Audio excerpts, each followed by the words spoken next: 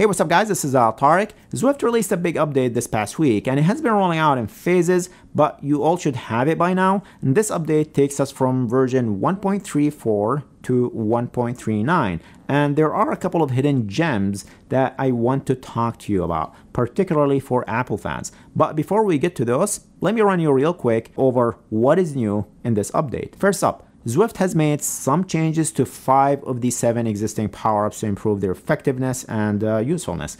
The Draft Rock power-up, you know, the one that gives you a draft boost, is getting a bit of an upgrade. It's gonna last longer now, from 30 to 40 seconds, so 10 extra seconds of drafting goodness. And Zwift says the draft effect will be even stronger, so that is pretty sweet. I'll take that one.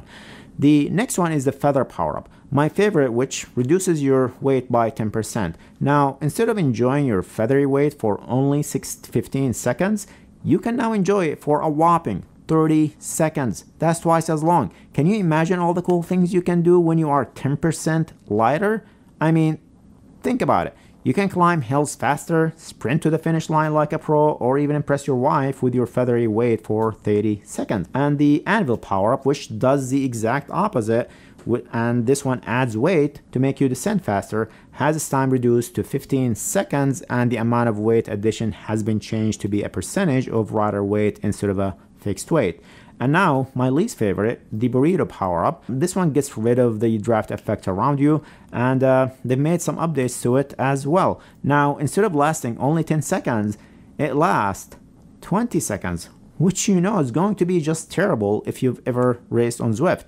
My last race was full of burritos, and I was left feeling like how you feel after eating a Taco Bell burrito. Oh, and they also tweaked how it works. Now, only affects riders in a cone-shaped area behind you instead of a radius around you, which I guess kind of makes sense. And finally, the Ghost power-up, which makes you disappear, has had an increase in duration from 10 to 15 seconds and is no longer usable when the rider is less than 400 meters from the finish line, so you got to think strategically when to use it when in a race. Alright, let's talk about the interface. You might have noticed it's looking a bit different, especially the pairing screen. Steering is now taking center stage, and speaking of steering, it's going to be enabled by default for all events. Yeah, this major change might ruffle some feathers in the racing community.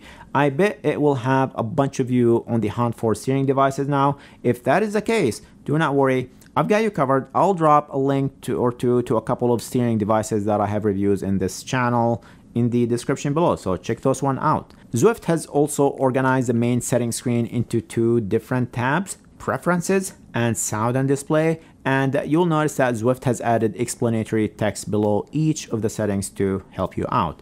And while we're talking about menus and settings, Zwift has made some improvements to the workout area by adding folders to the custom workout interface. This update does not bring new features, but it does make finding workouts a whole lot easier. For example, Training Peaks and Today's Plan workouts now have their own folders, and it is much easier to find these workouts. Thank you, Zwift, for this. It's way easier to find my Training Peaks workout now. Thank you. Plus, if you organize your custom workouts into folders on your Mac or PC, these folders will show up in the custom workout UI and they will sync across platforms. But just keep in mind that additional subfolders are not supported, so do not go crazy creating subfolders. Okay, moving on to Apple devices. As Zwift users on Apple devices, good things are happening. Starting with version 1.39, Zwift won't support OpenGL on macOS anymore. From now on, they will only support Metal, so all Apple platforms will use Metal as their graphics API on Zwift.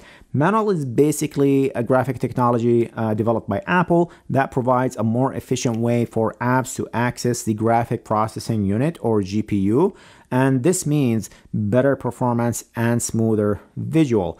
And with this update, if you have an Apple M2 device, you might notice some extra resolutions being added. I've got an Apple MacBook Pro M2, and the Ultra setting is back along with a 4K option. You heard that right, a 4K option, which is the same as what I have on my gaming PC that I have been using just for Zwift. Now the graphics profile on the M2 is still set to medium, but honestly the details look pretty similar to the Ultra profile on my gaming PC. There are some things missing. So for example, as you see here, on the gaming PC there are a lot more greeneries, a lot more trees than what I have on my M2 MacBook Pro. But overall, nothing is too obvious, and you still see rider shadows and a lot of other details in the M2, and the frame rate, which is pretty important, doesn't take much of a hit when you switch to 4K resolution.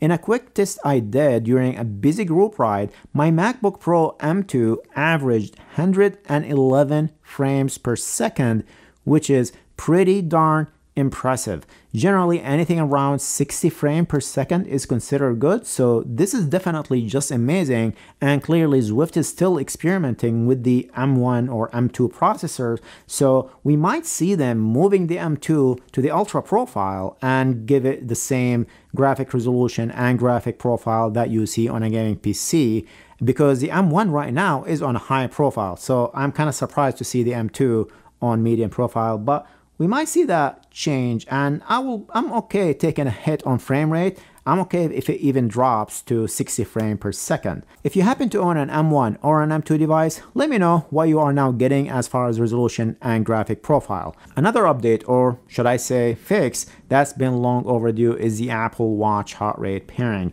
It is finally working, and I have been able to use my Apple Watch with Zwift on multiple rides so far, even up to 2 hours. And to pair your Apple Watch, just make sure you have the Zwift Companion app installed on both your phone and your Apple Watch. Open the Companion app on your phone, then hit to the pairing menu on the device you are running Zwift on, and you should see the Zwift Companion app open automatically on your watch, and the pairing process will begin. You might find it not as seamless as pairing other heart rate monitors, so you might need to try a few times if it doesn't work right away, but once it is paired, you will see an in-game message on your watch and your heart rate should show up. Overall, it worked well for me, except for a couple of drops in signal here and there, but overall, I thought it was solid. Oh, and finally, the Coffee Stop Zwift announced a couple of weeks ago is coming on May 11th. Coffee Stops lets you hit the pause button for a quick break up to 3 minutes without losing your spot alongside your ride buddies, whether you are in a meetup, a pacer group, or just freewheeling with other Zwifters. All right. A lot of exciting stuff in this update. Let me know your thoughts and what are you most excited about? And if you've got any questions or comments, just drop them in the comment section below. Thanks for watching, and I hope you find this video helpful. Do not forget to give that like button a little tap, and if you're still watching but haven't subscribed yet, well, you know what to do. Thanks again, and I'll catch you guys in the next video.